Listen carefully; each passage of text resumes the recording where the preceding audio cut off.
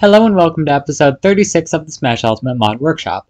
This episode's about a topic I've actually shown a lot of examples of previously, such as in episodes 10, 11, 12, 31, and 35. Having a good knowledge of status kinds is crucial to understanding how to make good code mods. A status kind you can think of as essentially a unique number that's stored with a lot of other data in a fighter. You can only have one status kind at a time. It can change, and it does so frequently. A status kind is, at the end of the day, just the move that a character is currently doing. There's a status kind for every attack. There's some for running, jumping, when you're in a hit lag, if you're buried, stunned, grabbing, being grabbed, falling, special falling, shielding, being in ice, being dead, winning, losing. The list goes on and on. With status kinds, you can pretty much check for or transition into any action in the game. Characters can have their specific statuses too.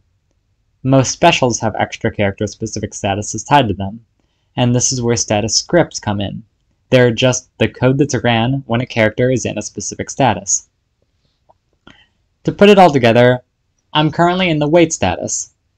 The wait status is set to, every once in a while, play a random idle animation, and it checks for all your button presses, and then transitions you into the proper status. When I press A, it takes me into the attack status, which is set to run the game, effect, sound, and expression scripts for jab.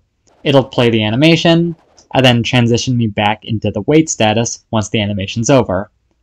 Unless, of course, it sees that I've pressed A again, and then it'll transition me into the Jab 2 animation and run all of its corresponding scripts. If I press A again, it goes into Rapid Jab.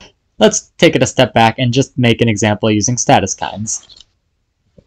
Here's a global fighter frame that checks if the player is currently in the Attack High 4 Hold status, which is for charging an up smash.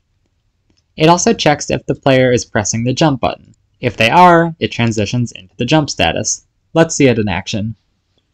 If I'm charging an up smash and I press jump, wow, I just jumped out of charging up smash. As usual, all the code that I just wrote will be available in item 1 of the description. I hope this helped, and happy modding!